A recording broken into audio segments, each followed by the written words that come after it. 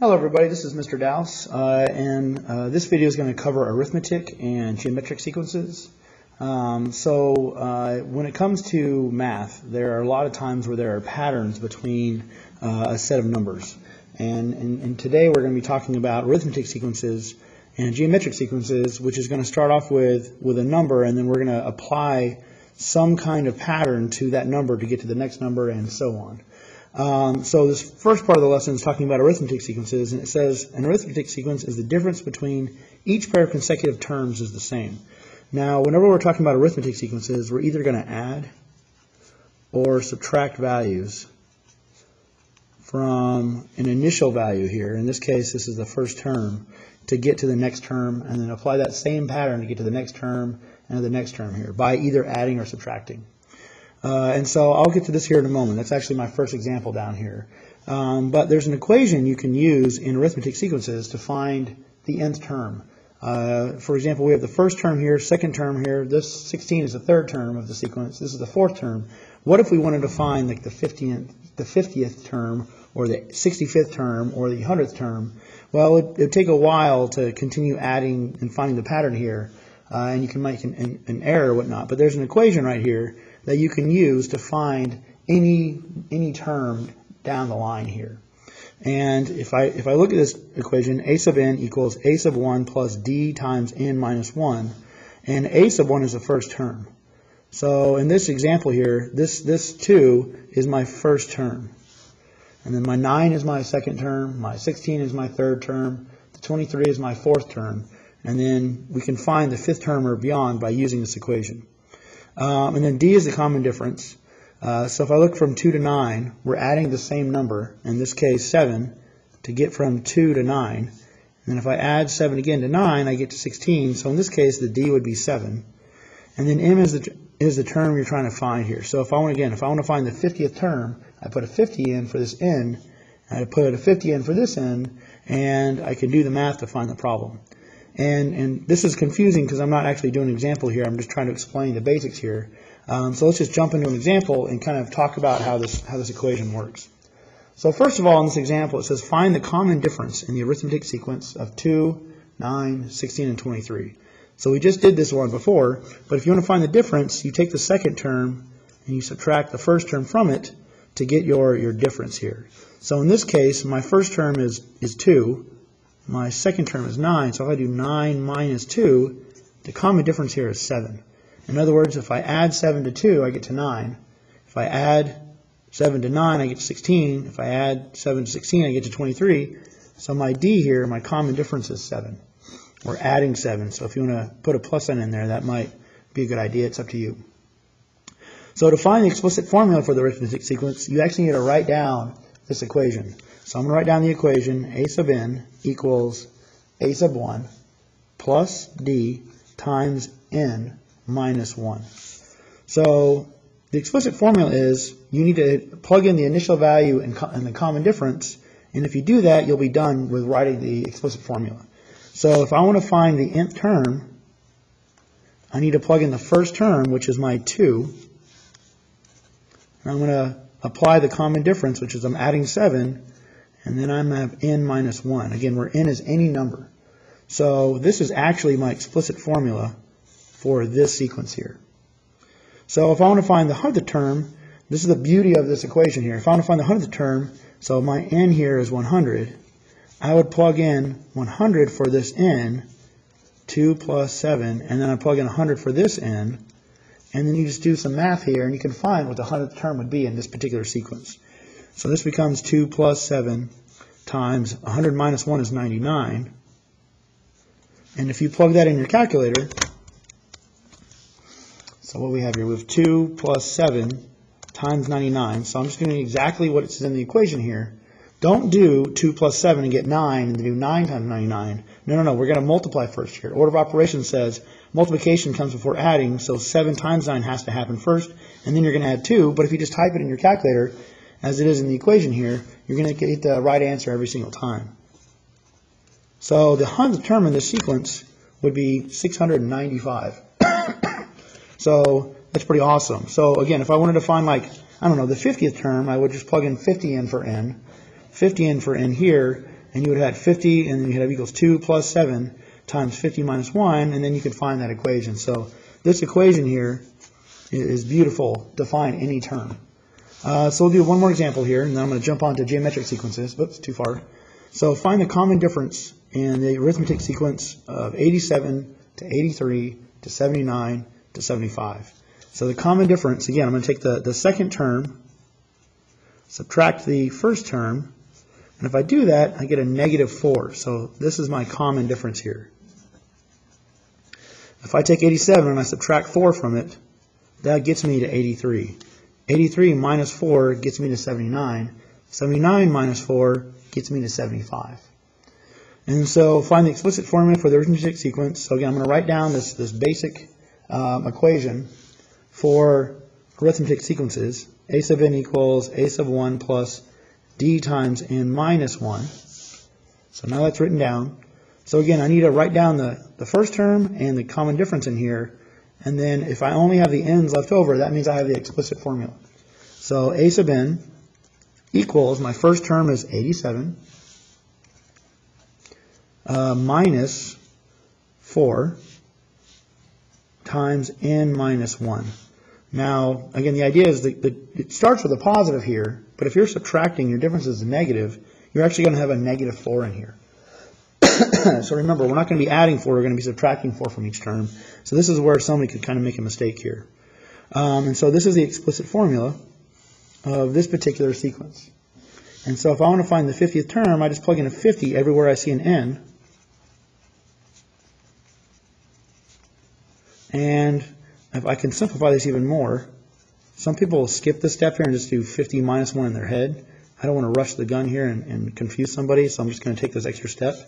And if I plug this in my calculator, 87, oops, got a glare, minus 4 times 49, oops, sorry,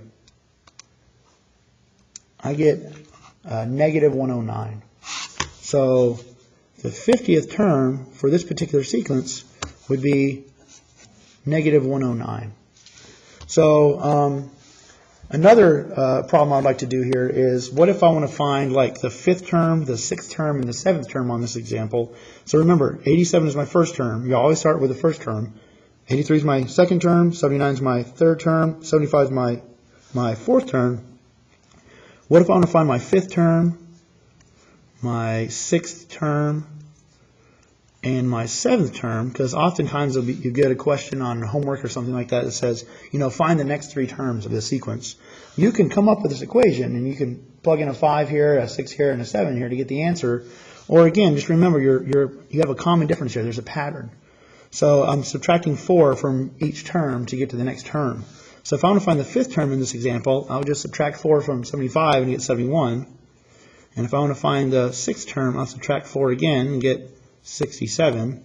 And then to the 7th term, subtract 4 from that and get 63. So this is a good intro video to how to solve arithmetic sequences and come up with an explicit formula and things of that nature. So now I'm going to move on to geometric sequences. So geometric sequence is not quite the same. It's a little different. It says in a geometric sequence, the ratio between each pair of consecutive terms is the same. So ratio, you need to be thinking of multiplying or dividing. But in reality, we're going to be multiplying. So ignore what I said about dividing. And I say that for a reason. I mean, you can divide, but in the particular equation we have here, we're multiplying, so we're not going to divide. But there are instances where if you want to get to the next term, you can divide by a number to get to the next term. But for the equation we're going to be coming up with, we have to be multiplying. So in this example here, I have 8, and then the second term is 4, third term is 2, fourth term is 1, fifth term is 1/2. And so notice there's not a common difference by adding or subtracting here. We're actually multiplying 8 by a number to get to 4, 4 by a number to get to 2, and that same common difference to get to the 1 here. And we'll go over that here on this example I have down here. But there's an equation as well for geometric sequences, and it goes a sub n is equal to the first term times the common ratio raised to the n minus 1 power. Where again, the first term is the first value given in the sequence. R is the common difference between these two, or common ratio. and then n is the term you're trying to find. And I have a little tip here. To find the common ratio, R, set up a ratio comparing the first two terms, where you compare the second term over the first term, and then you simplify. And so let me apply that actually to this first example down here. And so we'll just continue going through this, this example I have here, down here. So find the ratio in the geometric sequence of 8, and then 4, 2, 1, and then 1/2. And I'm telling you, to find the common ratio, you take the second term and divide it by the first term. So my first term is this 8, second term is the 4, so if I do 4 over 8, that gets me and I reduce it down, I get a common ratio of 1/2. You always want to reduce your ratio as much as you can. So 4 and 8 are both divisible by 4, so if I divide both of these by 4, then I get 1/2. Or if you have a calculator, and you can't, maybe the fraction's a little crazy, you can do 4 divided by 8, hit the math button down here at the bottom, and then hit enter twice. You can convert the fraction to the simplest form. So the common ratio is 1/2. So to find the equation, the explicit formula for a geometric sequence, again, we've got to use a different equation than what we did for arithmetic sequence. I'm going to have a sub n equals a sub 1 times r to the n minus 1 power. And so in this case, I'm out of space here, so I'm going to write it over to the right. My a sub n, keep that as is. My first term is 8 times the common ratio to the n minus 1 power. And I'm going to put parentheses here just to indicate that we need to group these together. And I'm going to put parentheses here just because I don't like to put the dot or the x here. I'm just going to put parentheses here to indicate we're multiplying these two as well. So this is the explicit formula for this particular geometric sequence. And again, notice I'm only left with n's. So I plugged in the first term, I plugged in the common ratio, and if I have only n's left over in this equation, then I have the explicit formula for this geometric sequence. So just like the arithmetic sequence, I can now plug in any value for n here to get any term I want to in the sequence. So to find the 12th term of the sequence, my n here is 12. So my a sub 12 equals 8 times 1/2 to the 12 minus 1 power. Again, some people might reduce that in their head, but I'm not going to skip a step here. I don't want to confuse anybody. So when I simplify this, I get 8 times 1/2 raised to the power of 11. So I have 8 times 1/2 to the power of 11.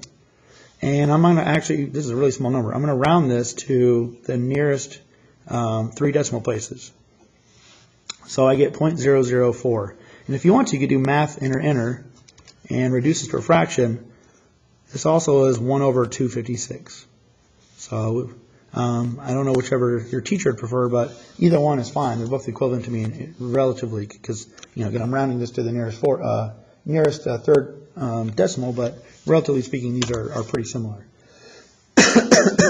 So I can do I'll do one more here, and then I'll do a word problem to kind of end this off. So find the ratio in the geometric sequence of 3 to 12, 12 to 48, 48 to 192. And so let's see here. So find the common ratio in this term. I'm going to take the second term and divide it by the first term. So my first term is 3, my second term is 12. So I'd have 12 over 3, and that would reduce down to 4. So my common ratio is 4. So to find the geometric sequence, I'm going to write down the apparent formula for this. So a sub n equals a sub 1 times r to the n minus 1 power, where the first term is 3, the common ratio is 4, and I'm going to raise this to the n minus 1 power. So this is the explicit formula because I'm only left with n's. So if I want to find the 9th term of this, I'm going to plug in a 9 for the n, and I'll do 3 to the 4th power, and then I'm going to have 9 minus 1, which reduces down to 3 to the 4th power raised to, 3 times 4 to the 8th power, and this should get pretty big here. and I get 196,608. Now I want to point out two different things here. First of all, when the common ratio is less than 1, your values should be getting smaller, which they are here. And then if your common ratio is greater than 1, your value should be getting bigger from left to right. So it's kind of a dead giveaway that if you have a growing set of numbers here, a growing sequence, your ratio needs to complement that. It needs to be a value greater than 1. And then also, if you want to find, let's say, the 5th term here, and then like the 6th term here, and the 7th term, you're welcome to use, come up with the explicit formula for that and plug in a 5, 6, or 7. Or again, you can just multiply the common difference here. All of these are being multiplied by 4 to get to the next term. So if I want to find like the 5th term, I will take 192 times 4, and I would get the next term here, which would be 768. And then again, I can multiply that by 4 to get the next term, and the 6th term here would be 3,072, and then multiply that by 4 again, the common ratio, and then my 7th term would be 12,288. And so just a kind of a quick way if you want to find the next few terms. You don't actually have to go through all the work. Just find the common ratio and apply that to the very last term in the sequence. So let's do one word problem here, and I'll call it quits. So suppose you email a joke to 3 friends on Monday. Each of those friends sends the joke on to 3 of their friends on Tuesday. Each person who receives the joke on Tuesday sends it to 3 more people on Wednesday, and so on. So you originally tell a joke to 3 people, and then those people tell a joke to 3 people, and then those people tell the joke to 3 people. So we need to figure out, is this a geometric sequence or arithmetic sequence? Well, to me, this is going from 3 people to 9 people, and eventually this will be to 27 people. So you go 3 to 9 to 27. So to me, this isn't growing at a common difference. We're not adding 6 to get from 3 to 9, and then adding 6 to get to 9 to 27. We're actually multiplying this by 3. So in this case, my common ratio is 3. Or again, you could take the 2nd term divided by the 1st term, and you'd still get 3. So to find the explicit formula, we need a sub n equals the 1st term times r to the n minus 1 power. So we know 3 is my common ratio, and my a sub 1 is 3, because that's the first set of people that were told the joke. So to find the explicit formula, it's going to be a sub n equals 3 times 3 to the n minus 1 power. So this right here would be my explicit formula. So if I want to find out how many people would have the joke on the 15th day, I'm going to plug in a 15 for n. And I'm just going to do 15 minus 1 to give me 14, because I'm out of space here. And this is going to grow pretty fast here, it looks like. So 3 times 3 to the 14th power. Wow, you have, I think it's 14,348,907 people would, in this case, hear the joke. So this must be some pretty good joke.